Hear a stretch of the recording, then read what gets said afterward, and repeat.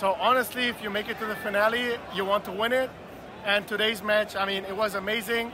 We were down by 1-0 after 10 minutes, and then we defeated France. Such a strong team, and so we're super happy. And yeah, let's win it in Berlin. They can reach the final. They can reach the champion. Everything. Vamos! They had a fantastic comeback. Lamine Yamal, he did everything that match. It's great. It was perfect. It was like horrible.